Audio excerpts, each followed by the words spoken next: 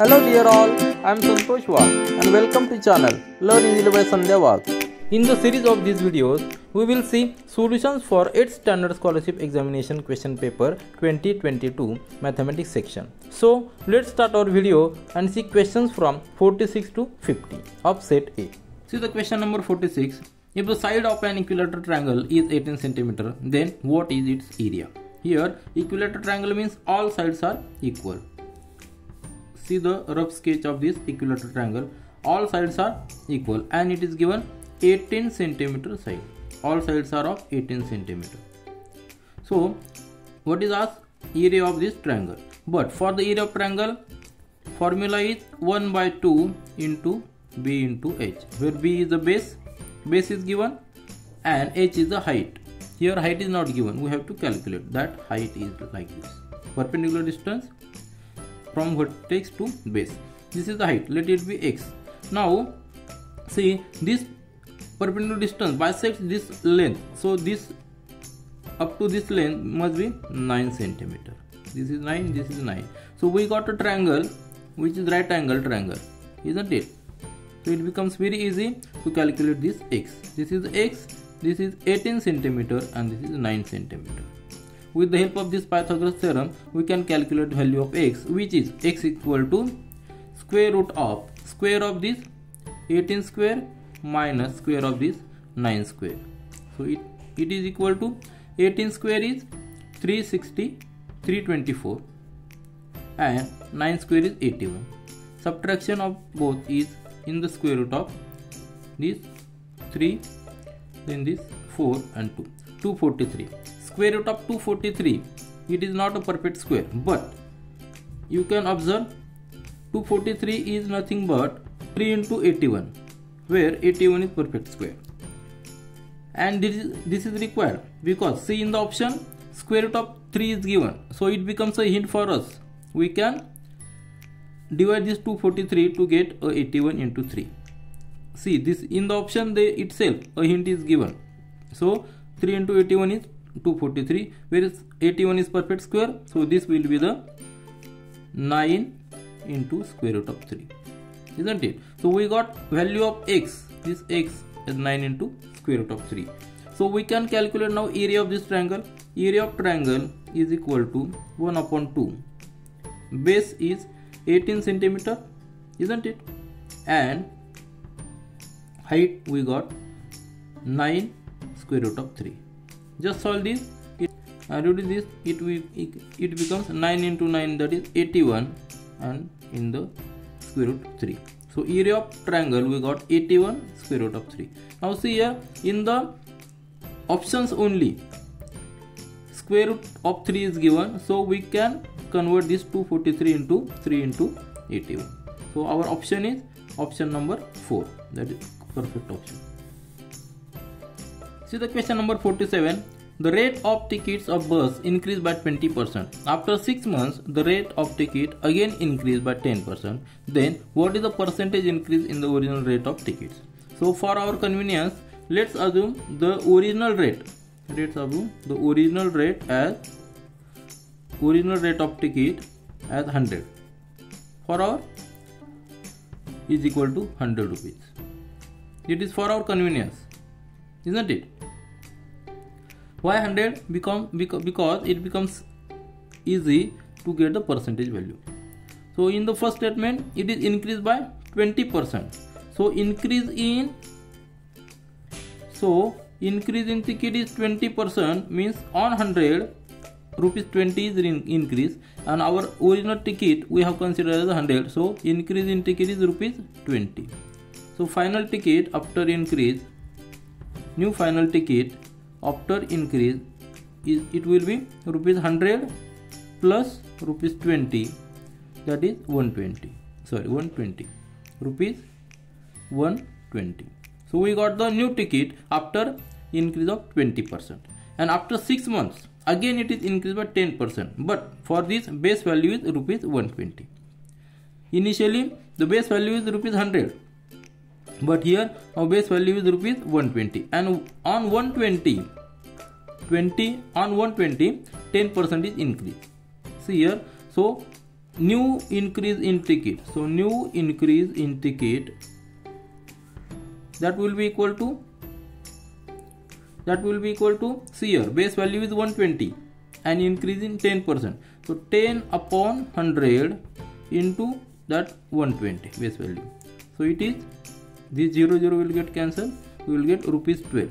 So new increase is rupees 12, isn't it? So final ticket after new increase. So final ticket after new increase, that will be equal to rupees, this 120 plus that increase is 12. So that will be rupees 132. This is a final ticket after increase of 10%. So what will be the net increase? So net increase of ticket is equal to 100. Original ticket is 100, and from 100 to it is increased 120, from 120 to 132. So net increase will be rupees 32, isn't it?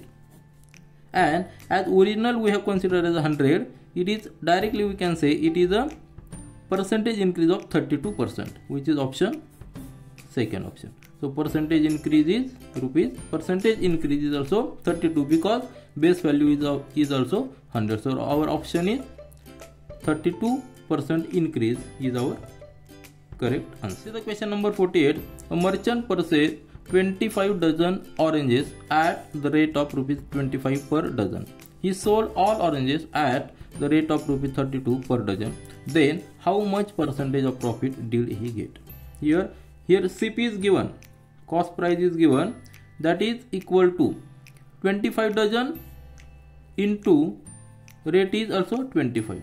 So this is the total CP, isn't it? Because rate is 25 and numbers also 25 dozen. So total CP is rupees 625, isn't it? And selling price is also given. Selling price is also, number of dozens are 25 but rate is different, that is 32, isn't it? So if we multiply 25 into 2, that is 50, 25 into 75 plus 5, that is 80. So rupees 800 is a selling price. So we can calculate net profit in rupees, that will be equal to rupees 800 minus rupees 625, that is equal to rupees 175. So this is in rupees, and for this base value is CP is 625, isn't it? So percentage profit means if CP is 100, here we have the CP as rupees 625 and we are getting the profit as 175, isn't it? This is simple. CP is 625, profit is 175. If CP is 100, that is percentage. What is asked? Percentage means on 100. If CP is 100, let profit be X. This is a simple statement.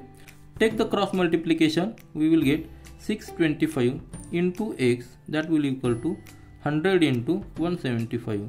So X equal to 100 into 175 divided by 625. So this is a simple formula. So percentage profit is equal to 100 into 175 divided by 625. This is how we have derived this X, isn't it? This is our assumption. Now see here, to simplify this, we can write here 175 is nothing but 25 into 7, isn't it? And 625 is nothing but 25 into 25. See here, 625 is nothing but 25. This 25 and this 25 will get cancelled. This 25 and here we will get 4. 4 into 7, that is 28. So this will be the 28% profit. Means if CP is 100, profit will be rupees 28. That is the meaning of this 28%. Option is option 3. Option 3 is our correct answer. See the question number 49. A rope of length 216 meter is cut at 5 places at the same distance. Then what is the length of each piece in centimeter? So this example is very simple, but keep your presence of mind. See here, if this is the rope this total row of length 216. Total length is 216. What is given? It is cut at 5 places at equal distance. Let it be the first cut, second cut, third cut, fourth cut and fifth cut. Cuts are 5. Total cuts are 5 numbers, isn't it? But pieces are 6. 1, 2, 3, 4, 5, 6, isn't it? First, second, third, fourth, fifth, sixth. Though cuts are 5, but total pieces are 6. That is the main. So total length is 260. So per piece length is equal to 216 divided by 6. Always divide by number of pieces. Do not divide by number of cuts, because total pieces are asked. Each piece length is asked. So 216 divided by 6, that is equal to 6 is 18, 6 is 36. So 36, and it is asked in centimeter. It is asked in centimeter, and length is given in meter, isn't it? So 36 will be meter, and we know 1 meter is equal to 100 centimeter. So this length will be equal to 36 into 100, that is 3600 centimeter. So our answer will be 3600, that is second option. See the question number 50. Which of the following terms should be added so that the expression 49x square plus 64y square will be a perfect square? Choose two correct options. Means two options are correct. Now see here, this expression 49x square plus 64y square. To make it perfect square, we know the formula that a plus b bracket square, that is equal to a square plus 2ab plus b square, isn't it? And also a minus b bracket square, there is also a square minus 2ab plus b square. Here first term and last term, these are perfect square. See here, these are also perfect square. In this expression, these two terms are perfect square. To make this expression perfect square, we must add the center. Sorry, this is 2ab. This 2ab. We must add this central term 2ab, means multiplication of this a and b. Here in this case, a is equal to, first write 49x square, we can write as a 7x bracket square, plus 64y square, we can write as 8 upon y bracket square. Means here a is equal to 7x and b is equal to 8 upon y. To make this perfect expression, perfect square, we must add 2ab plus or minus, isn't it? Means 2ab, this is the same terms, only signs are different, and from options there are two terms which are same and have the opposite sign. That is the requirement. 2ab plus 2ab and minus 2ab, means this term must be same. Two terms are same, but only sign is different, and there are two terms, 112x divided by and 112x divided by minus. So these terms must be our options, isn't it? From options we can guess our answer. Now let's confirm our answer, that 2ab, take the multiplication of 2ab, that 2 into a is 7x and b is 7x and b is 8 upon y, isn't it? That will be equal to 7 into 2 into 8, 7 into 14 into 8, that is 112x divided by. So we got one term. Also similarly minus 2ab will be the minus 112x upon y. So our answer must be first choice and this second option. This is all for this video. Thank you.